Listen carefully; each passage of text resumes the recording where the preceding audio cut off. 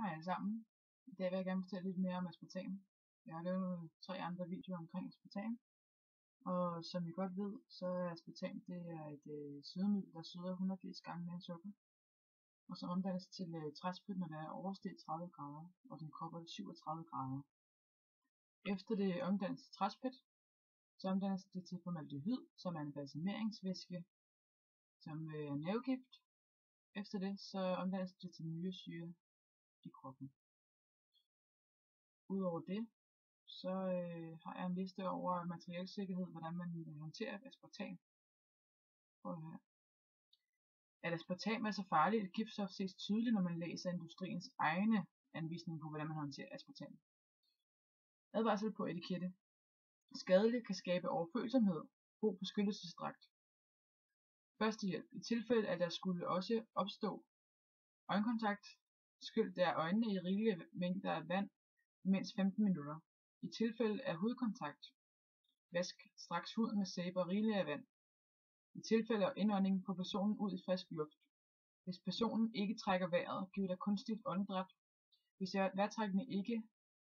vejrtrækningen er problemfri, giv ilt. Hvis det er slugt, vask munden med vand. Forudsæt at personen er ved bevidsthed. Tilkald læge. Vask besmittet tøj, før det bruges igen. Ved udslip anvend NIOSH/MSHA godkendt respirator, kemikaliesikre briller, gummistøvler og tykke gummihandsker. Fejs op og kom i sin pose, så det videre kan komme til at blive viderebrændt. Undgå at støve. Udluft med en blæser. Vask omhyggeligt på stedet efter fejning. Undgå indånding. Undgå kontakt med øjne og hud og tøj. Brand- og eksplosionsrisiko. Udvikler giftige dampe under brand.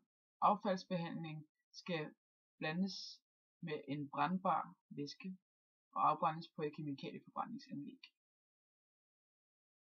Nogle synes at aspartam det ikke er skadeligt overhovedet.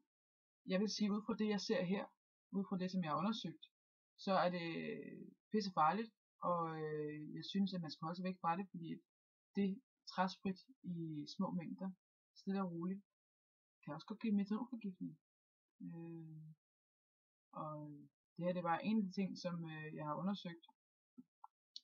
Så er der en anden en artikel, som jeg har fra Robert Curters bog, Medicinsk Lave eller Ernæringsklub. Det omhandler, at der var en pilot, der døde under flyveturen. Og den lyder sådan her. Visse mennesker har fået aspartam-relaterede symptomer ved at indtage doser, der er så små, som dem, der findes i tyggegummi. Det kan betyde, at piloter, som drikker sukkerfri light sodavand, er ekstra udsatte for at få svimmelhedsanfald eller epilepsi-lignende reaktioner. Biokemiske resultater indikerer, at dette sødemiddel aspartam, der blandt andet er en af de vilde grunde til denne hjerteepidemi, der også er uventet kan ramme dig, hvis du er uheldig. Pas på dig selv.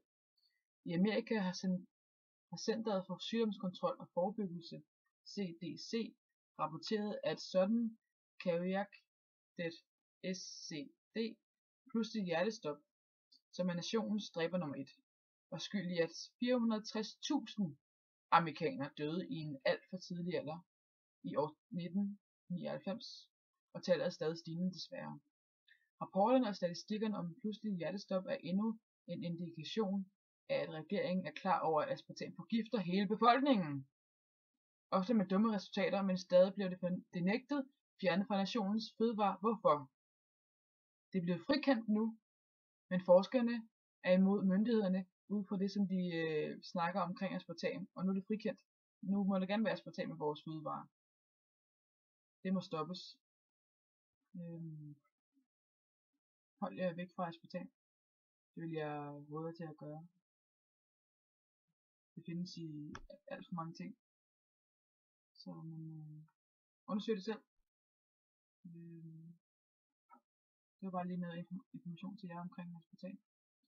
Så hvis du sidder med en eller anden skeptiker, som der ikke tror, at det er farligt, så vis personen den her video her.